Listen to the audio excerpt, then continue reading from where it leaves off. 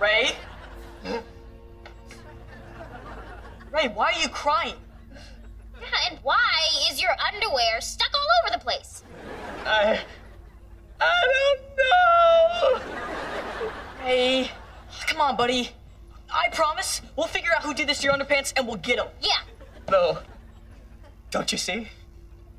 I did this. I did it all by myself. But why?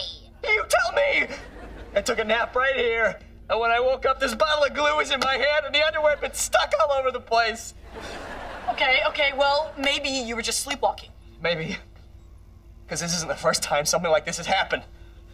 The other night, I woke up at 4 in the morning, and you know what was in my bed with me? Was it Schwarz's pig? I wish. But no! I woke up and I found myself lying in my own spaghetti! I'm sorry, what? Earlier that day, I made a big pot of spaghetti, right? And when I woke up, it was all around me in my bed! There were meatballs in my pajamas. All right, just calm down. I can't calm down! I'm losing it. I put things down, and when I go to look for them, I can't find them. And I'm losing my balance, too. I keep tripping over things that aren't there. I'm falling down for no reason.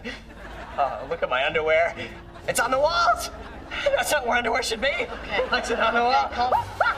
Whoa, hey, listen to me. Listen to me. I want you to go to your room, okay, right now. Take a long nap.